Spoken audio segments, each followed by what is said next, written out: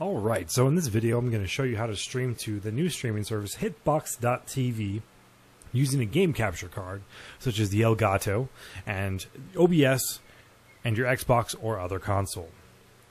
Alright, so the first thing you're going to do is you're going to hook up your Elgato, which I just showed you how to do before. So once that's hooked up, go ahead and download and install the software to hook up your Elgato. So to do that, you'll go to search for Elgato Game Capture HD software. It is here. You're going to go to elgato.com/en/game-capture-hd-support. Download the installer for Windows 7 or 8, or if you're on a Mac, download that. Then go ahead and install the software. Once it's installed, you can go ahead and open up OBS. Alright, so once you have OBS open, we're going to go through the settings here. So you're going to go to General, leave everything as it is. For encoding, make sure you have X264 selected, use constant bitrate, enable CBR padding, use custom buffer size, and then make sure you set your maximum bitrate and your maximum buffer size. So for your maximum bitrate, you'll want to select probably about a quarter or a half of your current upload speed. So if you have an upload speed of 10, you could set it to 5. However, the higher your bitrate, the faster the internet of people watching it needs to be. So I would probably recommend somewhere around 15 to 2500 no matter what your upload speed is, okay?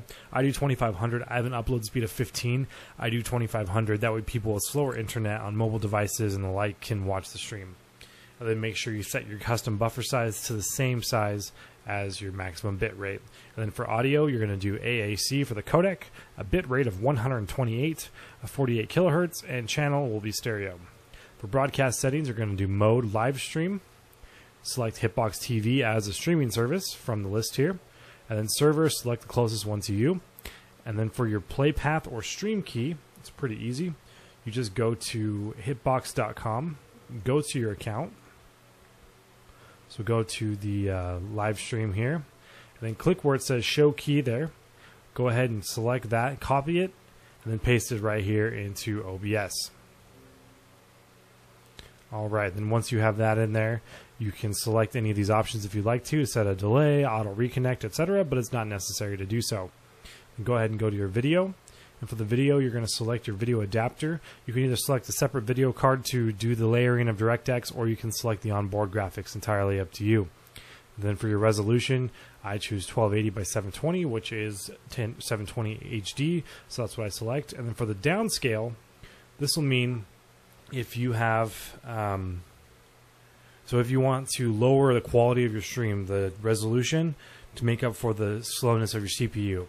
I have an i7 in my computer, 2600, so I do 720, handles it just fine, so I don't downscale it at all. If you had like an older Core 2 or something, you may want to downscale it to 640 by 360 or 730 by 410, 852 by 480, or something along those lines if you wanted to. And then frames per second, 30 is the standard. You can go as high as you want to, but there's really no point to go above 30, so stay there. For audio, the desktop audio device will be default. That will be your computer. For microphone, make sure you select whatever microphone you're using. I happen to be using a microphone Samson CO1U. It's a pretty good microphone. I picked it up for $45 off Craigslist, although it is $90 retail, so shop around a little bit. And then you can select push to talk if you'd like. I don't, I just have it on all the time. Desktop boost, 1 is what I keep mine at. Mic audio, or mic and auxiliary boost, I select that to 3. Boost my audio from the microphone just a little bit. And then the mic sync offset, so I set that to 2000. So it delays the sound in OBS for my microphone for 2 seconds, because the delay from the Elgato is 2 seconds as well.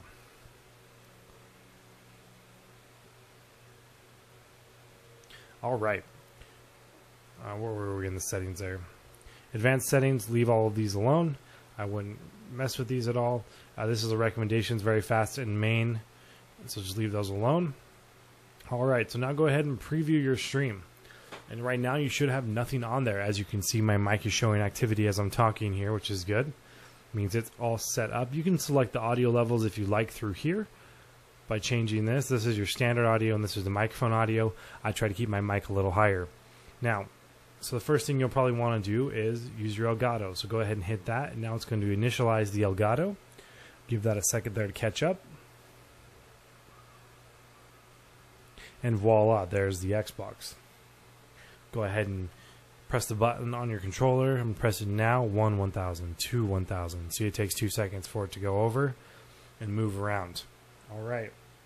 Now, on to the next one. We're going to go to the properties in the Elgato here. If you'd like, we can check them out. So what we can do is we can configure it using the Elgato software. If you hit that, it'll bring that up. You can flip the image if you'd like to. You can change the opacity, meaning you can make it transparent if you wanted to. You can also set the resolution. If you leave it off, it'll just do the default resolution. Chroma key is for green screens, or if you wanted to block out a certain color. So for instance, we could do this, and then we could select doing this green here, and it'll get rid of all that green. It's kind of cool, but we really have no reason to do that. All right, and for the audio, we're going to do use device audio, output audio to stream only, meaning that you're not going to hear it played through your PC. It will still, however, go through your television, so leave that like that. And you can set the offset if you'd like to set it back a little bit, but you don't need to because the device audio and video are playing at the exact same time, so I wouldn't worry about it. And then go ahead and select those there, and that should be good. And then now it's time to set up your webcam here. So there's my webcam, the Logitech. And now you can see me. My webcam is now on. Alright, and there's a delay on that as well. You can go to the properties if you'd like and go mess with these. Same properties because it's a video capture device. So you can set the resolution if you'd want. And if you're using a green screen, you'd use a chroma key. So you can select a color. So I'm going to select this silver right here. Similarity, you can change that to 85. And that'll kind of, it's 1 to 1,000 on the similarity there. So as you can see, it kind of blurs out anything that's kind of close to that color. So it's kind of cool. See that color black, it's just everything in there. It picks. Anyways, so you can do that if you'd like. If you had a green screen, obviously you'd use a green screen and you wouldn't worry about it. And then for the audio and input on this, I disable it. I don't use the audio from this because I have a separate microphone. So I do that. And then I set this to 2 seconds because that's the delay my audio is on for my microphone. And that's the delay that's coming from the Elgato. So if you do that, you'll be in sync with what's happening in the game. So that's the way to do it there. All right, and if you'd like, you can hit, so you can do add other things here if you want to. So you right click, add, and video capture device will give you the options. You do that and you go through and find it. Overlay, so this is what I use. I use a little overlay here that says tech support gaming. And then I also have a picture for stream start.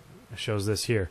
The reason I use that is for right when I start the stream, I put that up for about 10 to 15 seconds or 30 seconds or so, and then I take it down. I put that up because Hitbox and Twitch will take the first few seconds of your stream and display that for people to see, and you don't want it to say, you know, Elgato initializing. So I put that up for a few seconds. So be aware of that.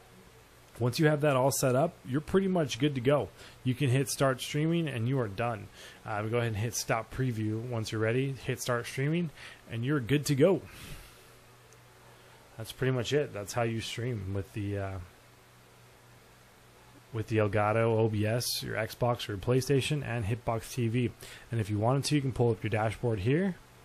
The dashboard shows you what's going on. This is where you change the name of your stuff and can run commercials if you want for some reason. Social media posts, a sticky chat message, poll and giveaway from the dashboard here. It's all pretty self-explanatory in the stuff there. But that's pretty much it. So thanks for tuning in, guys. Hopefully this helped you guys out a little bit. If you have any questions or anything, feel free to drop me a line on Twitter or on Hitbox, or you can shoot me an email. So thanks for checking it out, guys. Good luck and happy streaming.